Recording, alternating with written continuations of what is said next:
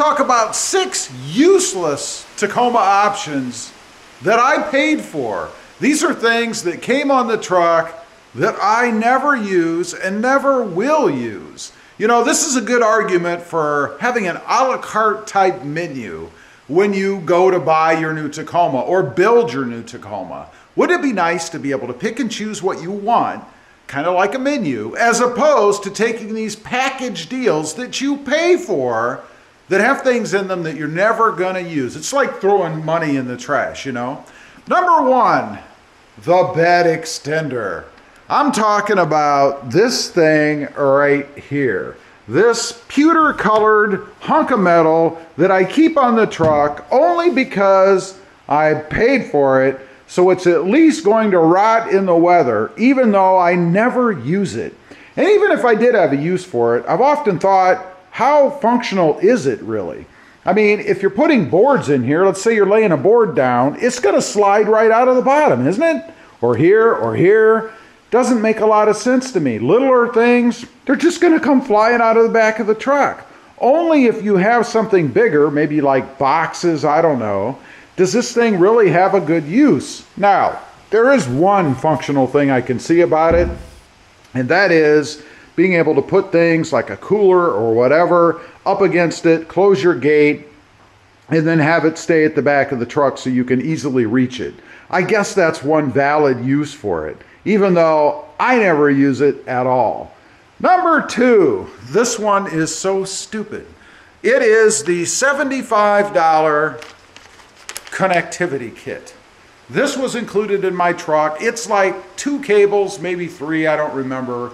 And then there's some kind of an adapter that plugs into what used to be a cigarette lighter.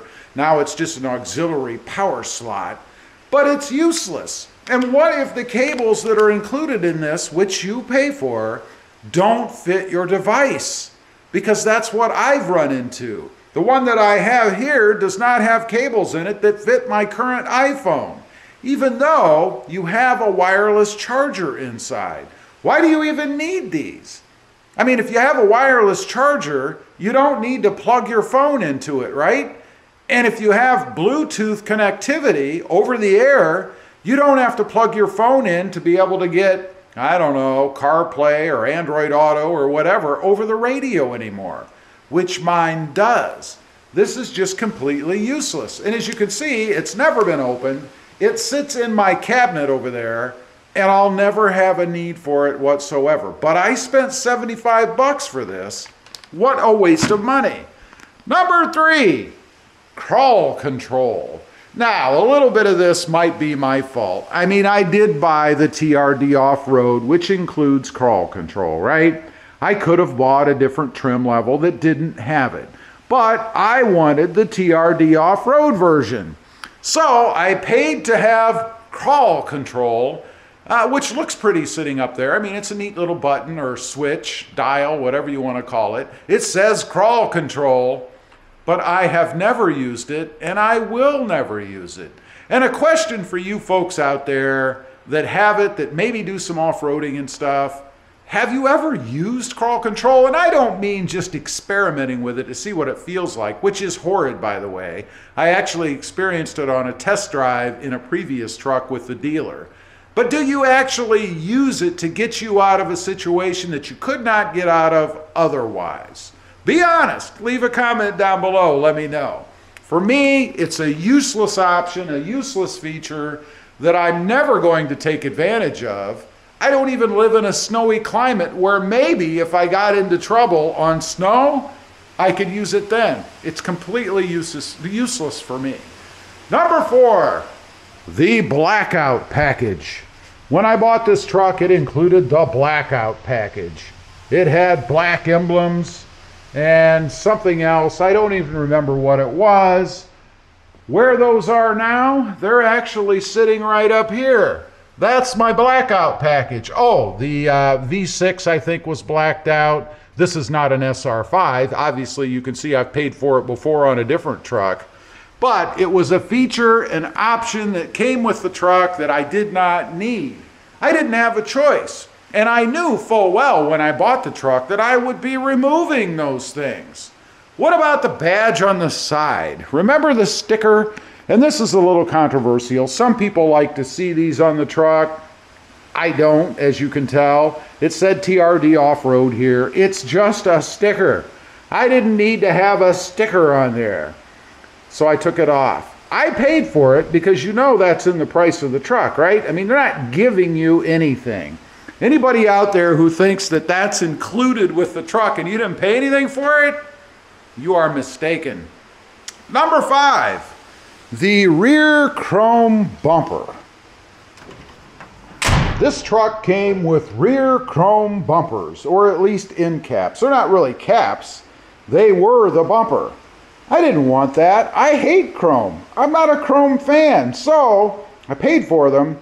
And then I had to go out. I didn't have to. I chose to go out and buy some covers to go over them. These are bumper caps.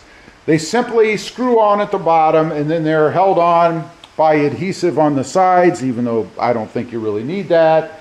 But it's kind of peace of mind just to kind of secure it a little bit so that you don't have to worry about them ever coming off. I love the look of it the way it is. And the good thing, at least with these, and I'm glad they are available, is you can get them in any color you want. I chose black because of the blacked out theme of the truck.